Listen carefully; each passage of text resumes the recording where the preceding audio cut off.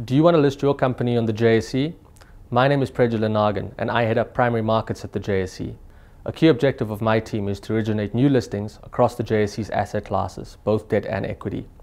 I spend a lot of my time having conversations with unlisted companies to understand their growth objectives and to see how their businesses would benefit from a listing on the JSE in order to raise capital or the company's profile. My masterclass is investing in businesses.